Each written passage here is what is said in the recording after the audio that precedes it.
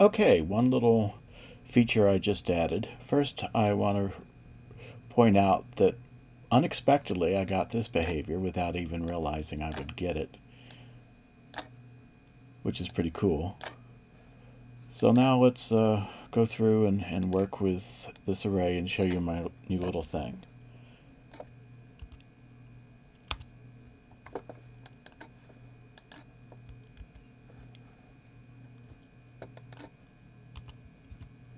Okay, create an abbreviation, create a delay.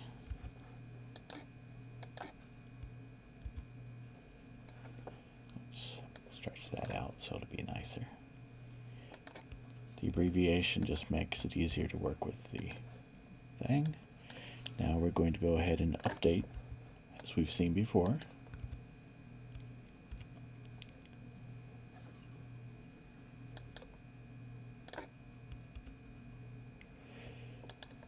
Now we're going to create a new array called A2.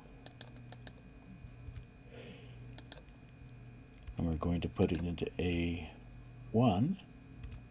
And as you can see, it's empty. Now I'm going to update A2. And you'll notice that every second it automatically updates. This is actually what goes on normally with our inspector windows. When we inspect one, we get this cute little thing, which at 1 second approximately intervals it goes ahead and updates itself with the values.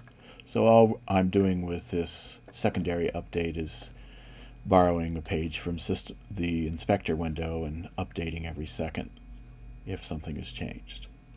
So we can see that how that works.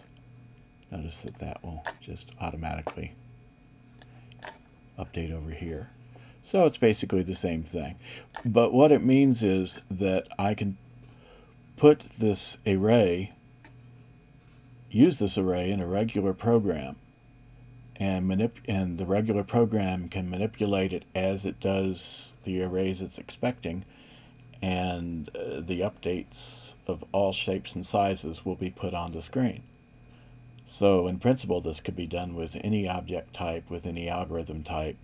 So you would have a visual display of the entire inner workings of a given program if I were to go that deep into how things work in Smalltalk.